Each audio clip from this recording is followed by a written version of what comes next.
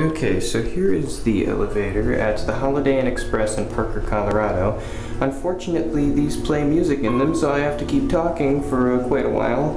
And it's hydraulic, so it's really slow. Anyways, capacity is 2,500 pounds. Just a plain Otis Series 1. I didn't want to start in the lobby because there are employees in the lobby. There's the call station. This is weird. I don't know what those keys are for. I think those are the access keys.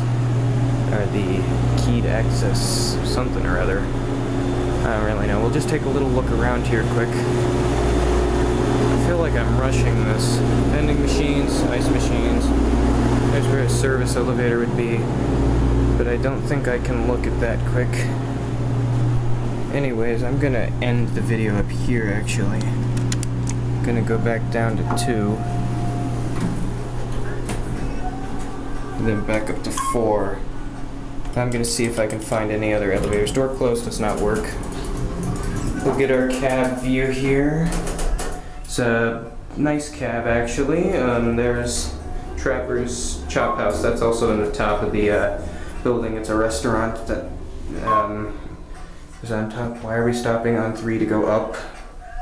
Okay, this is weird. Wait a second.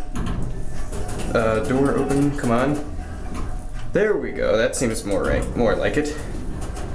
Back up to 4. Okay, that was weird. It said 3 and the indicator when we were really on 2. That was weird. I don't know why it did that. Anyways, we're up here on 4 again. And I'm gonna end the video here. And that's it.